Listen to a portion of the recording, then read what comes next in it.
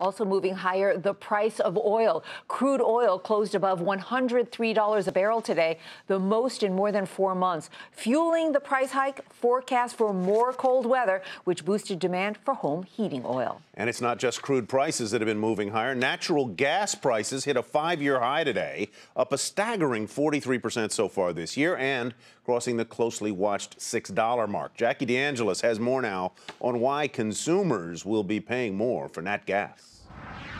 Natural gas futures up more than 10% today, crossing that critical $6 level. We haven't seen these kinds of prices since December of 2008. Now, the dramatic move puzzling some traders early on because nat gas's recent swings have been weather related, but the extreme cold letting up, at least for a bit. So why are prices spiking? Well, some say it's because the damage has already been done. The polar vortex has caused nat gas demand to spike, which has taken supplies down several weeks in a row. What was considered a glut of natural gas has vanished.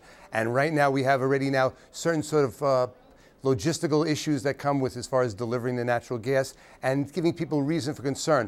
The nature of the supply declines reported have been roughly twice what they were at the same time last year. Now, tomorrow, the Department of Energy will release its storage report for the week ended February 14th. Once again, traders saying it's likely that the drawdown in supplies will exceed their expectations, and that spurred buying in the pits today. Meantime, the break from the cold may be brief. Weather models suggesting that the rest of February and much of March could be very frigid. So what does the future hold for nat gas? Well, some are saying not to be surprised if it reaches $7. That's because when the extreme cold finally does let up, there won't be a lot of catch-up time before the severe heat starts this summer. For Nightly Business Report, I'm Jackie DeAngelis reporting from the NYMEX.